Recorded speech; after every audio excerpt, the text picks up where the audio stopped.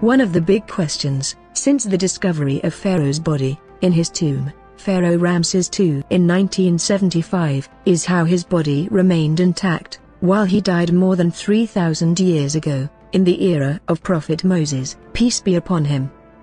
Dr. Maurice Bucaille, a famous French researcher, was also surprised by remained intact body of the pharaoh. In 2010, the pharaoh's body was sent to France for further study. After doing research for many hours on the pharaoh's body, Dr. Maurice concluded that the remains of the salt stuck in his body were clear evidence that he died in the sea. Dr. Maurice was so shocked to learn that the Quran mentioned that he drowned the sea more than 1,400 years ago. Allah says in the Quran, "Deeds, after the manner of the people of Pharaoh and those before them, they treated as false the signs of their Lord, so we destroyed them for their crimes.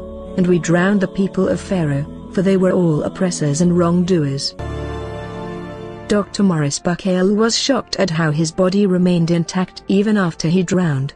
Allah says in the Quran, "What, now, when previously you rebelled, and were one of the corruptors, today we will preserve your body so you can be a sign for people who come after you. Surely many people are heedless of our signs." Dr. Maurice Bucaille was so surprised about how the Holy Quran knows Pharaoh died in the sea, and that his body remained intact after he was drowning in the sea. After learning the fact that the Quran clearly narrated the fate of the pharaoh, Dr. Maurice Bucaille then firmly converted to Islam.